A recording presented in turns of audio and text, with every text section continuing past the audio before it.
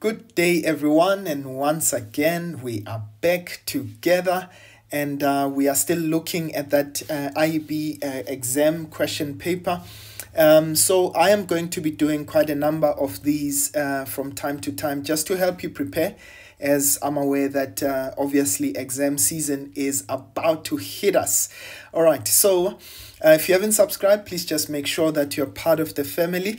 And of course, you can always get in touch with us. Our email address is info@mlungisinkosi.co.za. And of course, we'll be telling you about some value-added products that we will also give to you. All right, so let's get right into it. Look into this question. Right, so we're given there on laws of kinematics. They say an ant runs east along a straight line and eventually stops. Right, they say after a short rest, the ant runs west. The graph below shows the relationship between the velocity and the time of the graph, or of the ant rather, for the ant. Okay. Right, so there are a couple of things that we need to obviously be mindful of. I'm just going to zoom into this a bit. So think about it. So they told us that the initial motion of the ant was towards the east, right? So now look at this. Your graph starts on the negative side. So that should already tell you something. That in this case, they must have taken east as negative. So meaning that they've taken direction to the west as our positive. Okay. So those are things that are very important for us to clarify in this case so that we can be able to answer the question. Okay, right. Now notice what happens. Let's talk about the motion of the ant before we answer the questions rather. So what happened? So the ant started from rest, and what happened? In this case, it started increasing in velocity. Now, please remember, the fact that it's going to the negative direction does not simply mean that it tells us about direction and nothing about, the magnitude of the speed. So in this case, what happens? It's increasing in speed up until it gets to 0.02 meters per second, of course, towards the east. And then it moves at constant speed for about 2 seconds, from 1 second to about 3 there, right? So it moves at constant velocity. And then what does it do? It starts decreasing. So this is what we call deceleration, right? So it starts decreasing in speed up until it stops, okay? So it stops from 3.5 seconds up until 4.5, okay? And then it starts moving to the west. Remember, it was initially moving east, and we said west is positive, so it increases in velocity, all right, increases in speed there, and what happens is then it moves at constant speed, and then it decreases in speed up until it stops. So I hope that kind of makes sense. Now, please remember, ladies and gents, when it comes to the velocity time graph, when you take the gradient underneath the graph, the gradient always tells you about, the acceleration, right? And of course, once you take the area underneath the graph always, tells you about the displacement, or in this case, you can even calculate the distance, but we'll talk about that perhaps a little later. Right, now, let's look at the first question. They say to us, calculate the acceleration of the ant for the following periods. Right, they say between 0 and 1. So I'm just going to do it, try to answer it right here. Okay, so we know in this case, okay, let me just change color. All right, so we're going to say, well, the acceleration is change in the velocity divided by the change in time. Or in this case, you can just simply calculate the gradient underneath the graph, right? Which is exactly that, change in y, but our y is velocity, divided by change in x, and our x is time in this case, right? So I'm going to take that as my second point, and that is my first. So I'm going to say, well, my velocity 2 is minus 0.02, right? Subtract 0, because of course we've got 0, 0 there at the origin. And here we've got 1.0 and negative 0.02. Okay, so that's y2 minus y1 divided by x2, which is 1.0, okay, minus our x1, which is 0. So and of course you can see how this will give us negative 0.02 meters per second squared. So what does this mean? It means that our acceleration is 0.02 meters per second squared towards the east. Remember, we've taken east as negative in this case. Right. So we know there we had negative 0.02. We've illustrated it there. Okay. Right. Now, or you can say to the west. Okay. Right. And then they say calculate the acceleration of the end for the following periods. For 6 to 7 seconds. So now when we look at 6 to 7, you're going to do exactly the same thing. All right. So I'm going to, if you don't mind, I'm going to erase the one that we've already done. Okay. So now I'm looking at 6 to 7. So that means that it's going to be change in velocity. Okay, let's just label those axes there. So I've got 6.0 as well as my velocity is 0.01. It's positive this time around. Okay, and of course there I've got 7.0, which is my time, and my velocity is 0. Okay, right, so y2 minus y1 again. Okay, so I'll say 0 minus 0.01, 0 minus, okay, 0.01 divided by, the time is 7 minus 6, okay?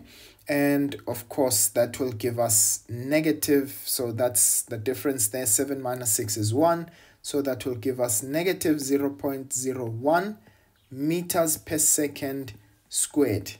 Okay, so again we are accelerating in the opposite direction, or in this case you can look at it as decelerating. The end is slowing down, so it's actually 0.01 meters per second squared to the east. Remember, east is negative, right? All right, so okay, I'm just going to remove those. In fact, let's try and erase so that we don't mess up our diagram. I've even erased the answer, but of course I know you've got that. Right, so we had negative 0.01, right? Now they say to you, fully describe the motion of the end from second number 3 to 3.5. So let's go there. So from 3, in this case, remember what we said. Remember, it was moving to the east at constant speed. But now from the 3rd second, what happens? It starts slowing down, right? So the end slows down. Okay, I'm going to zoom in. The end slows down in this case from the 3rd second, okay, until it stops at 3.5, okay? And let me see, they said until which time? Until 3.5, yes. So in that case, the end slows down whilst moving eastwards, okay?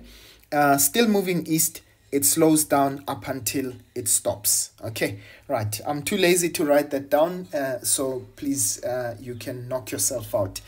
And then between 5 to 6 seconds, the end is moving at a constant speed to the west. Remember, now our velocity is positive, all right? So it means it's moving at constant speed to the west. Okay, or you can say westwards, all right? Now they say to you, define the term displacement. So remember that displacement is the change in position in a straight line between 2 points, right? Okay, so remember, to always mention that it is in a straight line. All right, now, they say calculate the total displacement of the end. Now, this is very important because how do we calculate the total displacement when we're given a velocity time graph? So what we simply do, ladies and gents, is that you're going to now look at the area underneath the graph. So I'm going to break this down into different shapes. We've got a triangle there. So in this case, that's the area of the triangle. Okay. And then thereafter, you've got I just want to choose a different color. Then you've got a rectangle there. And then we've got another triangle over there. Okay. And of course, here our area is 0. And then we start with another triangle there. And another rectangle. Okay. And of course, you've got another triangle over there. So remember, displacement is actually the area underneath the graph. So that's how we're going to find our total displacement. And of course, if you could also use, the area of a trapezium, but I just find it safer to just use a rectangle and squares. Right. So I'm going to say, right, so that's 3.1.4. I'm going to say the area under the graph. Okay. My graph. So let's start with that area. So we said we've got half base times height. Okay. Perpendicular height. Plus we said length times breadth. Remember, we have that rectangle there. And then we have another triangle, half base times height. Okay. Plus, remember then we start with the triangle that is on the positive side. Okay. So we've got another half base times height there, plus another length times breadth, and another half base times height. Okay. Right. Now, let's start to populate as much as possible, right? So in this case, so when we go to so here's our base, okay, from 0 to 1. So remember the base is 1.0 minus 1. That will give us 1.0. And then multiplied by the height. Our height in this case will be that there, which is minus 0.02. Okay, and now because we're looking for the displacement, it means we will also consider the sign as well. If we're looking for distance traveled, in this case, we wouldn't necessarily take the sign of the velocity. Right, so we said it's 1.0 multiplied by the perpendicular height, which is minus 0.02. That's negative 0.02. Okay, plus length times breadth. So our rectangle, so that's between 3. Okay, that's between 3 and 1. So what is that length? That's 2. That's 3 minus 1, which is going to be 2. So that's going to be 2 multiplied by, remember, the height is the same as that one. That's going to be negative 0.02. Okay, plus half base. Again, we've got another base here. It's between 3 and 3.5, right? So in this case, that's going to be 0.5. That's our base there. And our height is still going to be negative 0.02, okay? So we've got 0.5 times negative 0.02. Okay, we're trying to squeeze everything in there. Plus half times our base again.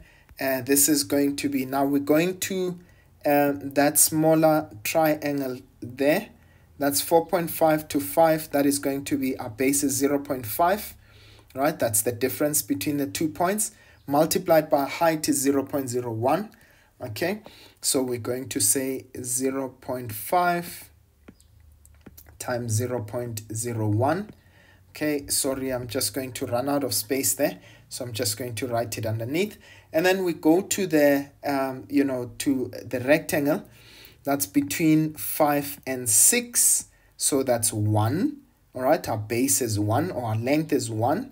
and our height in this case is 0.01.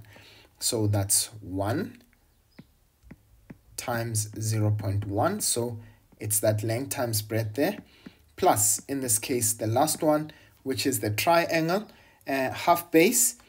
Base once again is between 6 and 7, that's 1, okay, multiplied by the height, which is 0.01. Okay, so that's half times 1 times 0.01. All right, so now let's try and work that out. So you've got here half of 1, which is 0.5 times negative 0.02. So we've got negative 0.01 plus another, well, that's negative 0.04. Okay, so let's just remove this here. Okay, so that's minus 0.04. And we've got again another 0.01 times a half there. So you've got 0.0, so that's minus 0.005. Okay, and then we've got this one here, which is again 0.05 as well. Okay, so you've got 0.5 times a half times 0.01. Okay, so in that case you've got 0.05 times, so that's 0.025. okay, so that's going to be plus 0.0025. okay, and you've got this one here, which is plus 0.1 and plus in this case 0.005. okay, 0.005. okay, so you can use your calculator. Obviously in this case I just calculated it from the top of my head. So we've got minus 0.05, so that's minus 0.05 for the first ones. Okay, minus 0.005. okay, plus 0.0025. okay, please, if it happens that I make an error here, please do forgive me. It's quite a lot of numbers to work with, and I wish you guys knew that you know, recording these videos, yeah, the nerves just kind of take you know, yeah, they get the better of me. All right, so I get an answer of 0.0525. I could be incorrect. You can verify that. But ladies and gents, look, it's neither here nor there. You know, the whole point is about, you know, you knowing how to actually do this. Okay, if it does affect our answer going forward, look, it's really not a big issue. Okay, of course, I know that you would have done this correctly on your calculator. Okay, right, you know, the whole point is about the principle. Right, so in this case, the last one, oh no, actually they said, calculate the magnitude of the average velocity of the end. Oh no, actually before I finish with the displacement. So I get a positive displacement. I'm not too sure if that is entirely correct. If it is not, if I'm getting a positive displacement, what it simply means, yeah, I totally could be incorrect, because when I look at the area here, it's much bigger than the area you know, on the positive end. So that answer should actually be negative. Okay, yeah, so you'll check it out. I think there should be a negative somewhere. We should actually get a negative answer. What this simply means, remember, when you get that negative answer, it means that the displacement of the end, I want you to think about it. It was initially heading to the east. Okay, it stopped at a point. All right, and then it headed west. Now, if the direction to the east is longer, okay, remember, if this is our point of departure, right? So, if the direction to the east is longer than the direction towards the west, so it means this end would have been displaced to the west. I hope that makes sense, right? So, what this simply means, it would have been displaced to the east in the negative direction. Hence, I'm saying that our answer should actually be negative. So, it means that whatever answer that you get, okay, will be to the east. It will be eastwards. Okay. All right. Right. So you'll verify that final answer for me. Please, if you do find something that is different, please just put it on the comments and let us know what you got. Okay, right. And then almost last question. They say to you, calculate the magnitude of the average velocity of the end for the whole journey. Now remember, ladies and gents, when we calculate the average velocity, so for average velocity, what we simply say is it's going to be the change in displacement divided by the change in time. So you can say, change in s in this case, divided by the change in time. All right. Now, what was our total displacement? Our total displacement, we got that 0.02525. Of course, if you got a different answer, use that particular answer, right? So it's going to be 0.0525. And what was the total time? In this case, that would be the total time it took from 0 seconds up until 7 seconds, right? So it means that I'm going to say, well, the change in time is going to be 7 seconds. Okay, and of course, if your velocity is different, that means that your time, or rather the displacement, the velocity will be different as well. Okay, so I get, oh no, actually, all right, let's fix that. So 0.0525, okay, divided by 7. And as I said, if you got a different answer, please do let us know if that answer was different. Right, so our velocity in this case, right, if your answer is negative, as I said, of course, we're going to put that because they said the average, or they said the magnitude of the average velocity. So we don't really, direction doesn't matter much because we actually just looking at the magnitude. Right, so that velocity will be 0.0075. And remember that velocity is measured in meters per second. I'm not too sure why this thing refuses to write. So that's meters per second. Okay, right. So that's what we find for the magnitude of the velocity. Remember that when you find the average, you just simply take the total displacement divided by the change in time. Okay, but if you are looking for distance, we take the total distance divided by the total time. Right, and then finally, they say on the axis provided. Okay, so I didn't take the answer sheet. In this case, I'm just going to try and wing it. All right, they say on the axis provided, on the answer sheet, draw the graph showing the relationship between acceleration and time from 0 to 3.5. Now, ladies and gents, I want us to quickly remember from 0 to 3.5. Now, we found the acceleration here to be negative 0.02. Between 0 and 1 second, it was negative 0.02. And then from 1 second all the way up until 3 seconds, remember, the acceleration is 0. Why? Because we're moving at constant speed, right?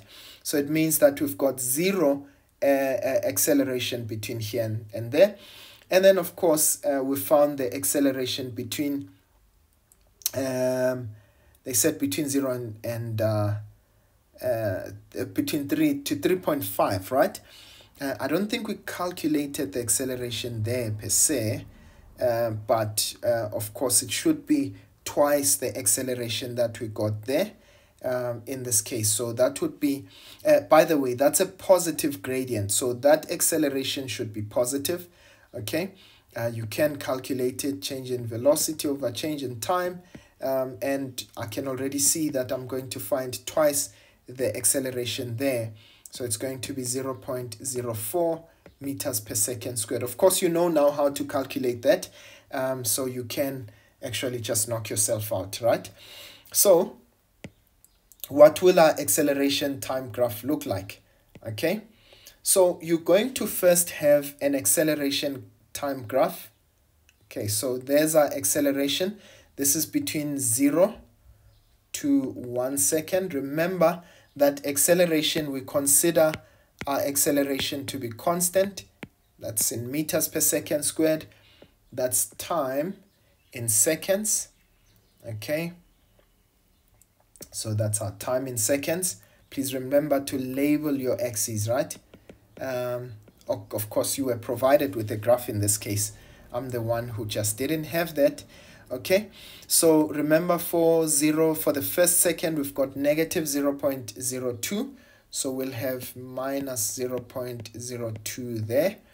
Okay, and now then it changes to 0, right? In fact, I think it would be even better if I were to change the color of this. Okay, so that we can see the graph clearly. Okay, I'm just going to remove this. Right. So what I have there is negative 0.02 between the first second, and then I have constant velocity, but constant velocity means zero acceleration between 1 to 3 seconds. So this would be 3, whereas this would be 1. Okay, and then my acceleration therefore becomes positive, and it's 0.04. Okay, so that would be 0.04.